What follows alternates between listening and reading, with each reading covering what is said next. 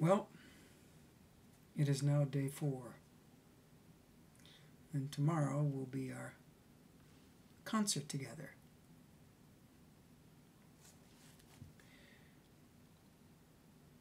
And I want to take the time to give you some encouragement and some inspiration, hopefully, to be in touch with your original you, to take the steps to be inside of your art, true to you, true to the genuine aspect of you, which means to also go inside of the music deep and to see all of the different aspects, the overlays, rhythm, pitch, and timbre, you, life, music, as one living being. Honest, it will help.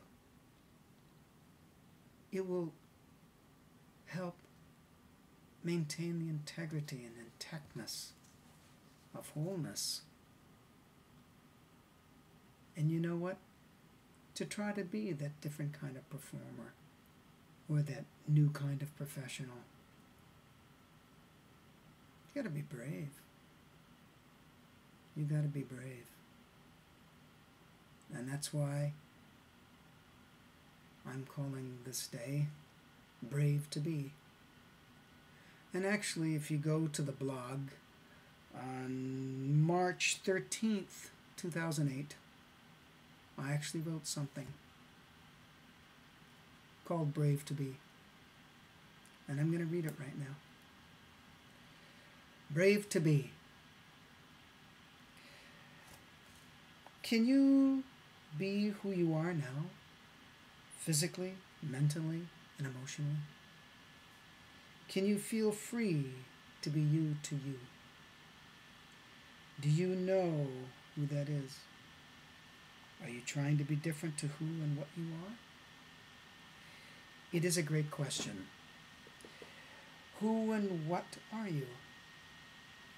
Can you accept what that is?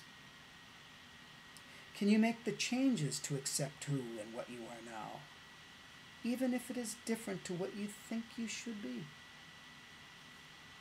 How can one be at full if one will not accept oneself and one's abilities? How can one grow if they don't start at their current position and location? What if you are different to those around you? What if you are different to who you think you are? Be brave to find out who you are. Who will if you don't? If not now, when? Brave to be. Brave to be. Brave to be. Why not? Why not? That doesn't mean have no standards and care and respect for anyone else. In fact, when you really get inside yourself and you feel settled with that, and from that current position, you can grow, you'll probably have more respect for others, more compassion for others.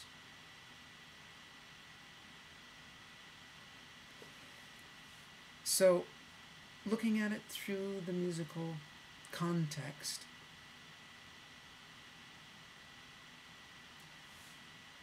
you become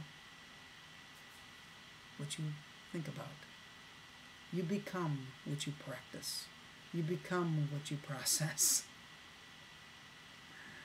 And so, in wanting the art to be alive, because you want the spirit of things to be alive, you have to be brave. It might not go with what's currently in fashion. And if everyone decided to always go with what was currently in fashion the whole way through, there'd never be any breakthroughs. There'd never be any new discoveries. There'd never be any pioneering effort. So it's, I feel, each person's responsibility, the best way that they can, to get closer to themselves, to be brave to be able to go where maybe few have gone before, but many would love to. But that step of bravery is important, to have the courage to do it. I mean, let's face it. I tell all the students who come to me, your 3 or 4 years, whatever it is with me, is like this. And at the end of those years, we look at each other and we both can hear the snap without me even snapping. And that's how fast our life goes by. So, why not be brave to be you? And dig into the art. And dig in and find its life. Breathe that life into it. Let it breathe into you. And so something real and genuine and substantial can come along. Look, technique is a part of the experience. Of course it is. No one's saying throw away technique. That would be ridiculous. You can't. But you can incorporate it as a living thing too. And not feel that you have to stuff yourself inside of some teeny little thing that might not be you. On the other hand, in order to develop towards something, yes, we have to make adjustments. We have to make adjustments. You know that from your everyday life, you have to make adjustments. But can we keep the integrity of ourselves happening? That's a question. And our music making. And to be able to play in an orchestra or an audition or a quintet or chamber music or a solo or in our own practice room. Can you be you in your own practice room? That's the importance of that free time. That's the importance of it. So,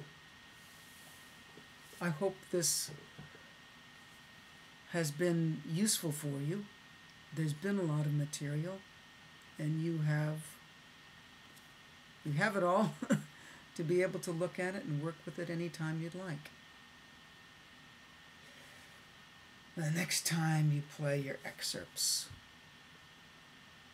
have you found your personal relationship with them?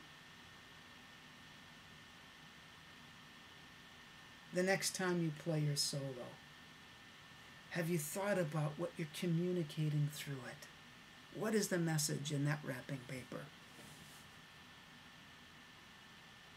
The next time you're on the stage playing, are you tuning and trying to blend with others and trying to make sure that your part's alive? Not just this little in tune, in time, little timbre little thing happening. You know, things are going into a direction, and that's what you'll hear in this tact legend reading today. Things can be going into a direction of real mechanistic happening. And there has to be some of us brave enough to move forward.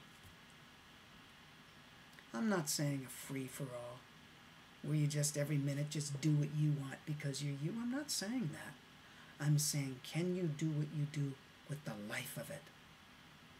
Interpretation is subjective, okay? That's why there's a lot of people say, my interpretation, my interpretation, my interpretation. That's the way, that's the way. No, it's not. Don't let anyone tell you that. That is their view.